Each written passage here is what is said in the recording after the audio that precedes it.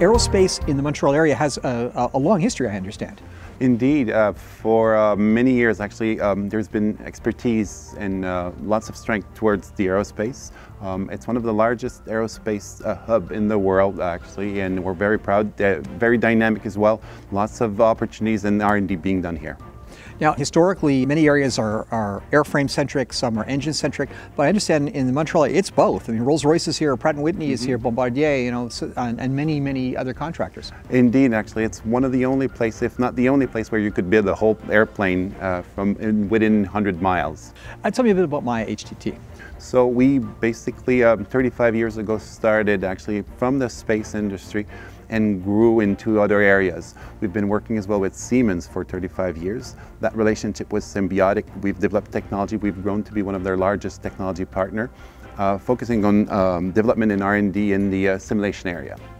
Now, simulation strictly aerospace, or do you serve other industries also? We serve other industries. So we started from the aerospace. Aerospace is still a strength, but we've grown into other industries and actually are also being involved into Industry 4.0 and other initiatives which are going across all the industries. Now, simulation, of course, is been a long time. Industry 4.0 is relatively new as a concept at this point. It is. Is simulation going to be an essential brick in that Industry 4.0 wall? Definitely. The digital twin, where the simulation is at the center of, is essential for Industry 4.0 to take place. You need to be able to simulate things in order to have the right physics to develop faster and to be able to build everything that will be the milestones for being able to optimize and capture real-time data and optimize on a continuous basis. Yeah, Mark, historically we think of design and manufacturing of a product, but what about jigs, fixtures, tooling, the machines that make the products in the end? Simulation, Industry 4.0, digital twin also useful here? Very much. It goes even beyond that. It would go into the process. Simulation was historically, yes, it came from aerospace, so R&D was, I guess, used in other areas throughout the years, but it came from there. Now we're modeling processes, which could be a baking process, people helping, people making breads as an example. Historically, you would not have considered to be a technology issue, but it is. So in all areas, in all industries, we see simulation and digital twin making a difference.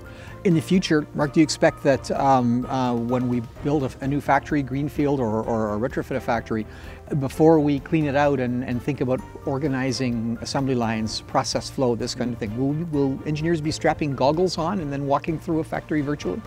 That's going to be one of the ways of doing it. Certainly the goggles and the VR are a key part of what could be done, but there will be many other ways. What's going to be important actually, it's not only the product, it's the product, the factory, and thinking of what the product will, how it will be used. Those three have to be brought together in order to have an efficient digital twin that will be enabled.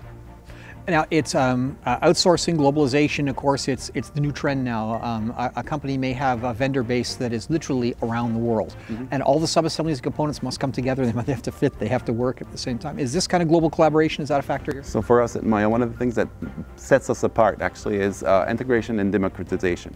Integrating different technology from one vendor, multiple vendors. So the integration, bringing everything together is a key, and enabling people which are not analysts, which are not structural analysts, as an example, we need to do both in order to have this to be efficient, or to make it real and make it efficient. Does this go beyond the engineer? Does this go to the front office? We're talking about senior management at this point? Well, actually, as some examples, we're doing MDM multidisciplinary optimization, which will include cost, which will include materials, which will include shipping, logistics. All aspects are being impacted. So ultimately, will we have one piece of software that will run your entire business from the loading dock at the back to the financial planning at the front? No, because actually there will always be initiatives which will come from areas, different areas. Well, what you will get though, actually, all those software will talk together. That indeed will happen. Will aerospace be the industry that leads implementation of this advanced software? Well, they have strengths in some areas, and definitely in those they will. So technology, lightweighting, all those things are key in aerospace. Definitely they will lead in those areas. But they are also learning from other industries, such as automotive, as they have more volume in automotive. So some learning, actually, it goes both ways. From baking bread to space boosters, advanced PLM will be the future, says Marc Lafontaine of Maya HTT.